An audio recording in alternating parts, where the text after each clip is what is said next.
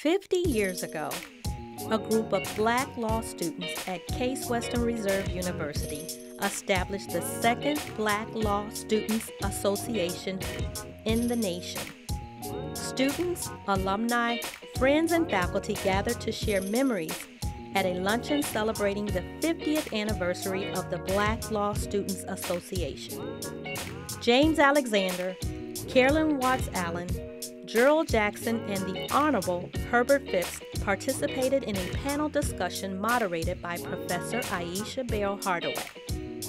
BLSA was established at Case Western Reserve University on April 10, 1970 by Gerald M. Jackson, Albert Stewart Jr., James Alexander Jr., Carolyn Watts Allen, Walter R. Stone, Leonard Young, and Nathaniel Backus III. Judge Phipps recapped some of his comments from the alumni and faculty dinner the previous night. Where are the lawyers? Where are the lawyers? The Supreme Court has sent us back to the Edmund Pettus Bridge. We have to redig this old well. Forget about the shallow grave. I was wrong. Jim Crow is not dead. Our Supreme Court has resuscitated him.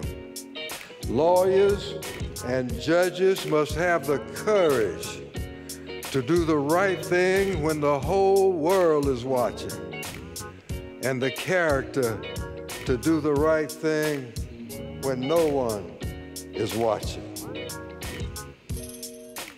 Our clients do, but we lawyers do not have the right to remain silent. Our clients do, but we lawyers do not have the right to remain silent. Thank you very much.